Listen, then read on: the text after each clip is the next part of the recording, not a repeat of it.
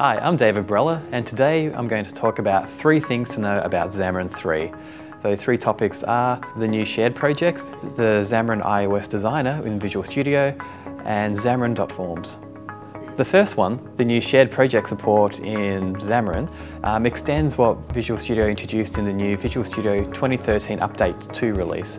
In the Update 2 release, Visual Studio allowed you to create a new shared project type which enabled universal applications to be created between Windows Phone and Windows 8 desktop applications. Xamarin now have extended this so the new shared project can be used to output iOS applications and Android applications, which is going to enable us to now just write once and try to run it everywhere, thanks to this new shared project support.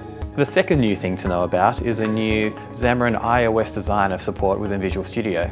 Previously, when you were creating iOS applications, you'd have to do the C# code in Visual Studio, which would work well, but in order to do any of the user interface designing, you'd have to leave your Windows machine, move to a Mac and do it within Xcode, which can feel a bit disjointed sometimes.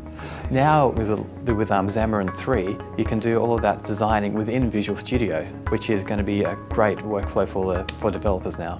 The third new thing to know about Xamarin 3 is the new Xamarin.Forms framework.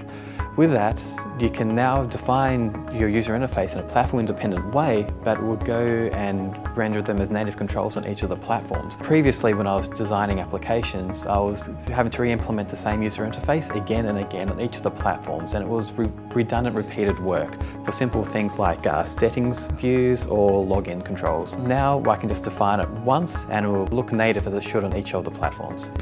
So those were the 3 best things about Xamarin 3. So I hope you're going to be encouraged to go out, download Xamarin and just try out these new features yourself. I'm David Brella, you're watching SSW TV. If you like this video, please like and subscribe to get more content like this. Thanks.